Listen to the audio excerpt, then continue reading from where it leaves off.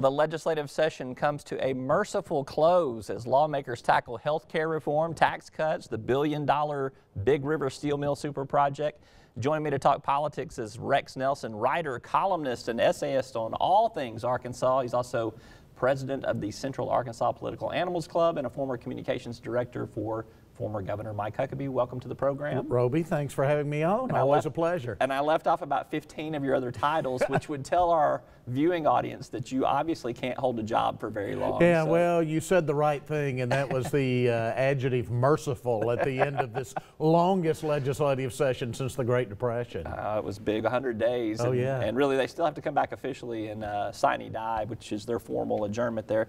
Let's talk about, this was the first legislative session since Reconstruction, 138 years that the GOP was in charge, and they had both chambers. I guess the quintessential question is did they prove that they could govern effectively? I think at the end, certainly the leadership in the House and the Senate did a good job of pulling enough of their members to join with Democrats to certainly govern effectively. And I think that was a big question coming in that those margins were so narrow, Republicans having 51 out of 100 House members. It was a little bigger in the Senate, obviously, but in the House you had to wonder whether we would get anything done. In the end, we got a lot done, but it took a long time. It did, and you know, about halfway through the session, really the gun debate, the abortion debate seemed to be front and center. I kind of felt personally that the turning point in the session was that day that Davy Carter went down to 3 committees in the House and basically gave a halftime speech as a coach and said, we got work to do. Yeah. Let's get to business. Yeah, absolutely. I could not agree with you more. When Speaker Carter came in and said, enough of this, we've got a budget to pass, we've got to deal with this Medicaid private option issue, we've got general improvement to start talking about, it is time to get focused. I think that was indeed a turning point. Why do you think that they needed that type of rally per se? I mean, why was it a reflection, do you think, of poor leadership at that point in time, or do you think it was this concept of we hadn't been in charge before, we're used to lobbing the grenades and seeing what happened, and everybody kind of finding their way through these reversal of positions? You've got a real division in the Republican Party, and it comes with, when you're in the majority, sometimes you start fighting amongst yourselves, as the saying goes, and you have the more business type Republicans that focus on fiscal issues, and then you have the more social Republicans and some of the people, frankly, that came in on the Tea Party wave, and those are very different people. I think the ideologues within the party really were controlling the echo chamber, if you were, in the first weeks of the session. I think the media was suddenly focused on it, and it took Speaker Carter finally to say it's time to focus on what a biennial session is really all about, and that's passing a state budget. Do you think that this rift that you've described, this obviously carries on into the political repercussions of the next year and a half, does it not? Oh, absolutely it does, and I think it is really, Roby, too early to tell. I wish I could sit here and tell you that Republicans either help themselves or they hurt themselves with this legislative session. I've got to sit back and watch a little bit, because on the one hand you could say, well, the Senate Majority Leader, the Senate President Pro Tem and Michael Lamoureux, the House Speaker and Davy Carter pulled things together, they got it done at the end. Or will the Democrats, as they try to focus on the more ideological members, on some of the really out there legislation that was passed on Nate Bell tweets and things like that, will that take the focus and will that win the day politically? For me, it's too early to tell the answer to that. Sit back and wait, as a good political observer will do. You can at least subjectively look at this session and say, I think somebody had a good session, I think somebody could have had a better session. Who do you think maybe shone above all the others out there? I think in the end, the Speaker certainly had a good session. I think because he was able to get enough Republican votes to get the private option done over in the House, because he was able to get the tax cuts that he wanted through.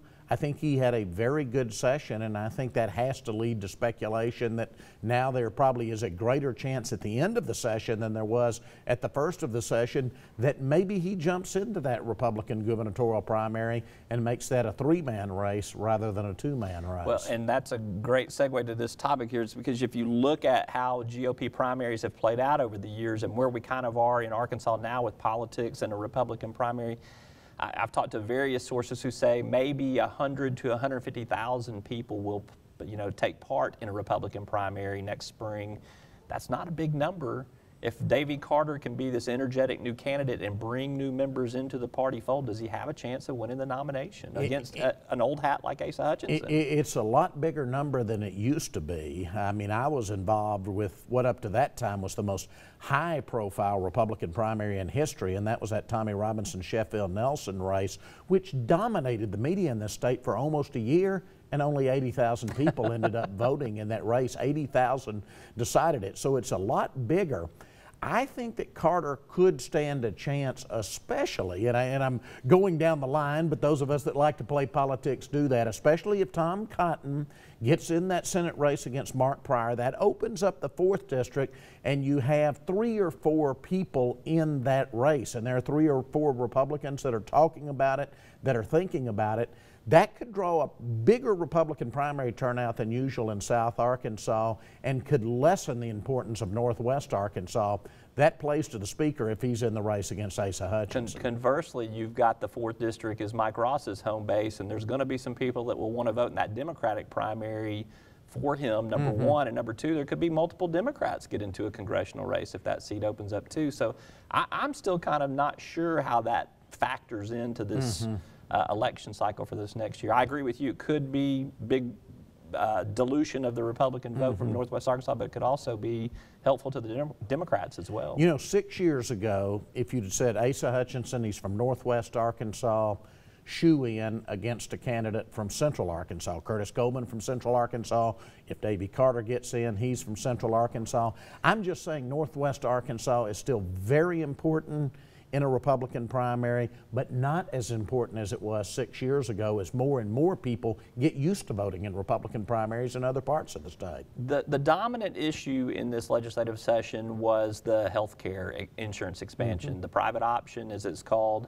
Do you think that that blunts that as an issue to bang Democrats over the head with, as Republicans have done for the last 2 election cycles, Obamacare, health care? Now there's a Republican plan out there that has addressed this health care problem. How does that play out, do you think, in terms of an issue in the next election cycle? It may blunt it a little bit, but I've got to tell you, in a state where Barack Obama is as unpopular as he is anywhere in the country, I still think the mere fact that he's in the White House during the 2014 election cycle benefits Republicans. We certainly saw it happen in a big way in 2010. We saw it happen again in 2012. If you're a Democrat, you had much rather be on the ballot in 2016 when there's a new president rather than 2014 when Barack Obama is still at 1600 Pennsylvania Avenue. That has not deterred Mike Ross from getting back into this governor's race.